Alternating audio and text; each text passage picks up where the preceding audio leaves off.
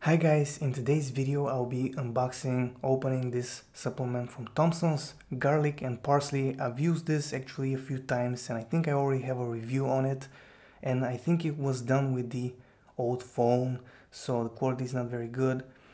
So I may be redoing that review, but in any case, this video, the purpose of it is to show you how the product looks like when it arrives and how it looks like opening it and how it looks like inside. So let's get started. You can see how it comes. You can see the bottle, and this is the seal that we need to remove first. So let's just grab it, and first let's try and see actually where we can remove it. Here it is. So pretty easy. Let's unscrew the top. This cap also opens like this, but first we need to of course remove the seal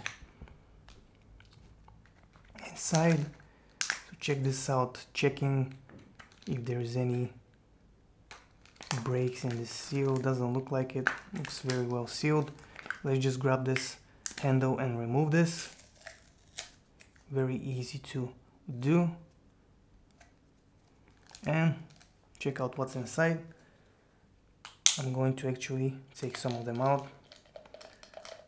So this is the capsule filled with garlic and parsley, which is powdered. So this is great if you don't like eating parsley or garlic and you want to take it in a supplement form. I love this product.